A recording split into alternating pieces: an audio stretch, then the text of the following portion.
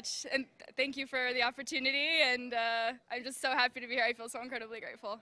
Now, you had been on Curbstone in the morning, and he's a pretty cool dude, to be fair, so you had to be a little excited about getting on him today. Oh, absolutely. I mean, I think I got off that breeze, and I immediately told Mr. Morley that was fun. It's like, that was a fun breeze. So I just feel so grateful to ride him in the afternoon, too. Monkey's off your back. I mean, how, describe this feeling. We've been following you. You've gotten so close, including a second with a huge price in the last race. To finally get this win here, all the dreams are coming true. Yeah, absolutely. And there was a moment, I think, in time when I never thought I'd ride a race or be able to have that opportunity, and then a moment, you know, where you're like, wow, will I ever win one? The fact to do it is I have no words. I just am speechless. Are you ready for what's about to come in the tunnel? I am so ready. I've been looking forward to this for forever.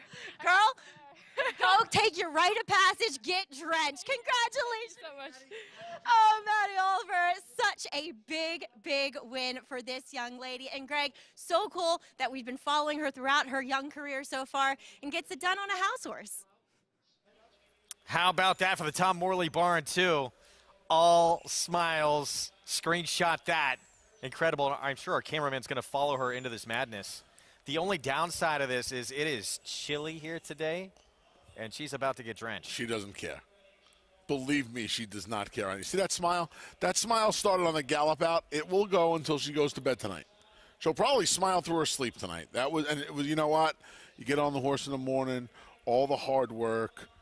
We all get attached to these horses. She'll never forget Curbstone. She will never, ever, ever forget Curbstone. That I can tell you. Incredible Curbstone moment. will always be one of her favorite horses. Incredible moment here for this youngster who just really recently decided that she wanted to do this for a living.